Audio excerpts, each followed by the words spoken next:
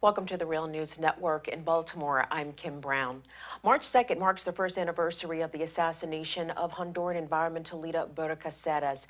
Just a day before this anniversary, the newspaper The Guardian reported that two of the main alleged perpetrators of the murder were U.S.-trained military officials, according to Honduran court documents. According to the documents as seen by The Guardian, Major Mariano Diaz and Lieutenant Douglas Giovanni Bustillo both received U.S. Special Forces military training at the School of the Americas in Fort Benning, Georgia, back in 1997. So far, 6 others have been also arrested in connection with Caceres' murder, including 1 more military officer and 5 civilians. And joining us today from Montreal, Canada, to discuss these latest revelations about the murder of Berta Caceres, we're joined with Jesse Freeston. Jesse is an independent documentary filmmaker. He's also the director of the new film Resistencia, which is a documentary about the resistance to the 2009 coup against Honduran President Manuel Zelaya. Jesse, we appreciate you joining us today. My pleasure, Kim. Before we get into the details of the latest revelations that The Guardian reports, so bring our viewers up to speed about what happened last year with the assassination of Berta Caceres. And also, The Guardian is reporting that at least 2 of the 8 alleged suspects in Caceres' murder were trained at the School of the Americas, which has now been renamed to the Western Hemisphere Institute for Security and Cooperation, according to Honduras documents. So what is the significance of the background of these alleged murderers? Well, the first thing to understand is the significance of who Berta Caceres was, and still is in many ways.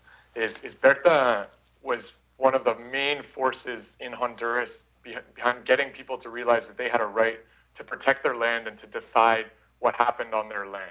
So not just only voting in elections, but that in her case, the Lenca people, or in other situations in Honduras, people had a right to say, you know what, we don't want a dam, we don't want a mine, we don't want another sweatshop, you know, and sort of put forward their own proposals and their own ideas. And the way she kind of put this together was through the idea of rewriting the Constitution into a new form of Constitution that would be more democratic, more participatory.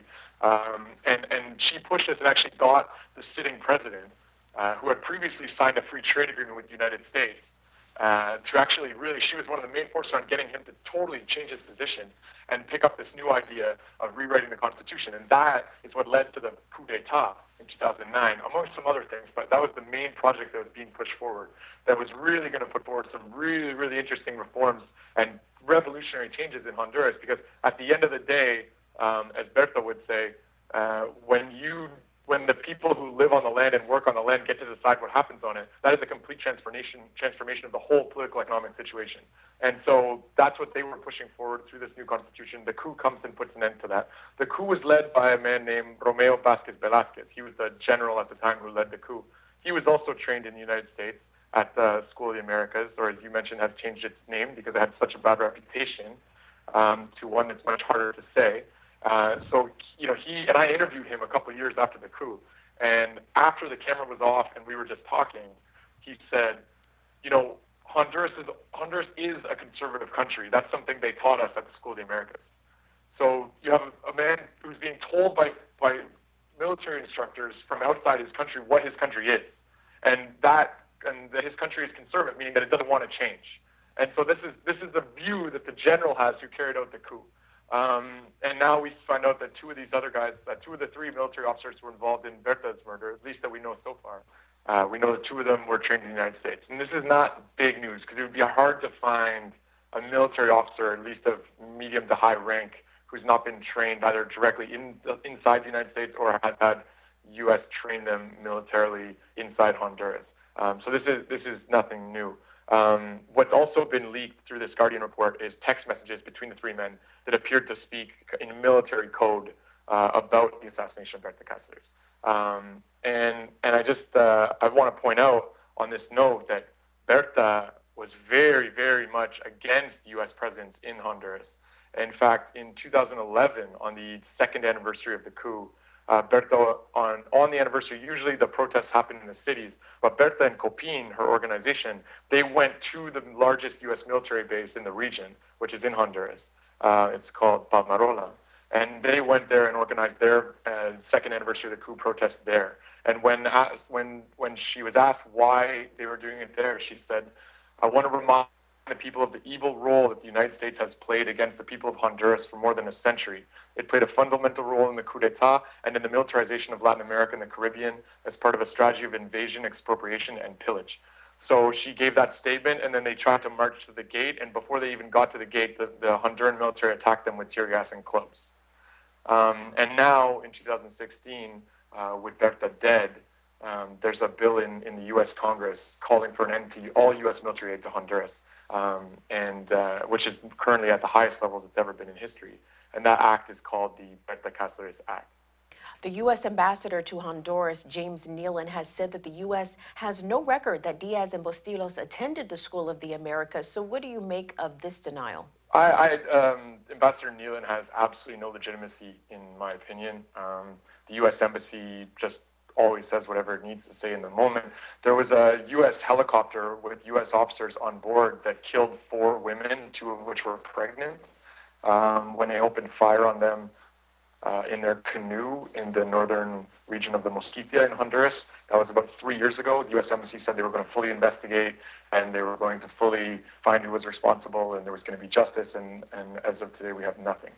So that's just to give you one example of why the U.S. Embassy and the U.S. military and their interactions in Honduras and what they say and their statements don't match up, and I don't think they don't have any legitimacy with me and not with most of the Honduran people either. Over 150 Honduran activists are said to have been killed since the 2009 coup against President Manuel Zelaya. Meanwhile, the U.S. continues to provide at least $18 million worth of aid per year to Honduras. So, Jesse, how serious do you think the U.S. government is in trying to put an end to impunity in Honduras? Well, absolutely not. If they wanted to put an end to impunity in Honduras, they could start with Americans who've acted in Honduras. We know for a fact through WikiLeaks that Hillary Clinton was one of the key players in the coup d'etat.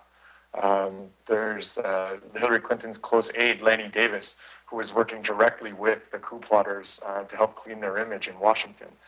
These kinds of, there's Americans that should be paying. So if the U.S. really was about putting an end to impunity in Honduras, they could start with the major detonating event, which was the coup d'etat, because all the murder rates and poverty rates, everything has gotten significantly worse since that day, since June 28, 2009. So that's the most important event for understanding impunity in Honduras today. There are Americans who are as responsible as anybody in the world, and so if the U.S. was serious about impunity, they could start with them. The problem is not, and then the other thing that we notice is that these same authorities that the U.S. claims to be fighting impunity by giving them more resources, giving them more money, giving them more equipment, more training. That $18 million doesn't come close to touching what the actual investment is when you take into account all the equipment, all the training, and all the other things that are involved.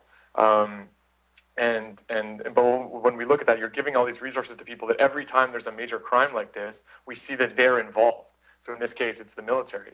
The police, immediately following the assassination, tried to frame a case against Berta's ex-husband, saying that he was responsible for the assassination. And then it was only when the international pressure came down, when people like Leonardo DiCaprio started tweeting about Berta Caceres and other things, that they realized that they weren't going to get away with that.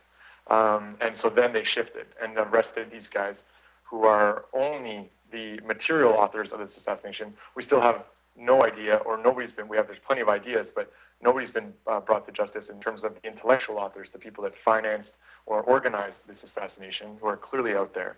And those people clearly have ties to these security institutions. So, for example, Felix Molina, who, in my opinion, is arguably one of the best journalists in the world, he was reporting on the fact that there was one of the people to break this information, that some of these military officers in Honduras were actually invested in the dam that Berta was opposing. When he put out this information, the next day he was shot and had to flee the country.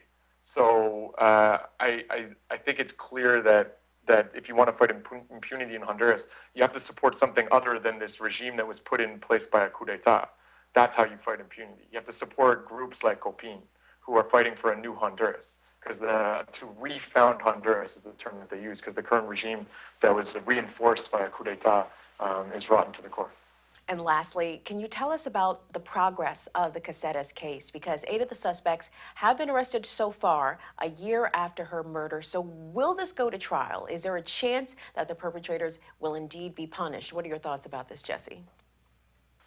It's hard to tell. It's kind of a unique case. If we look at the history since the coup of political people being assassinated or people being assassinated who are politically active, none of them had the profile of Berta Caceres, and certainly none of them created the international following that the Berta Caceres case has created.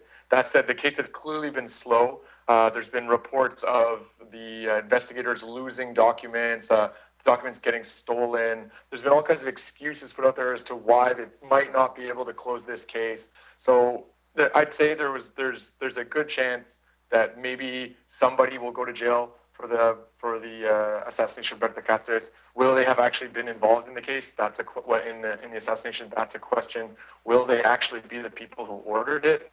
Most likely not. We're seeing no sign of that without a lot more pressure.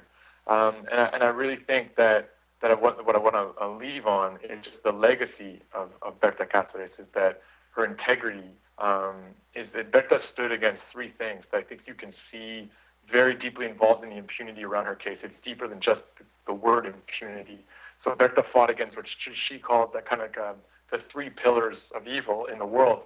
And she called them racism, patriarchy, and the political economic system, which she referred to as capitalism. And I think you can see all 3 of those things playing a very, very detrimental role in terms of us getting justice for the assassination of this indigenous woman, Berta Caceres. Well, we will certainly stay up to date on the latest developments with the Caceres murder case in Honduras. And we've been joined today with Jesse Freeston. Jesse is an independent documentary filmmaker, also the director of the film Resistencia. It's a documentary about the resistance to the 2009 coup in Honduras against President Zelaya. He's been joining us today from Montreal. Jesse, we appreciate you joining us and thank you very much for your reporting on this. Thanks, Kim. My pleasure. And thank you for watching the Real News Network.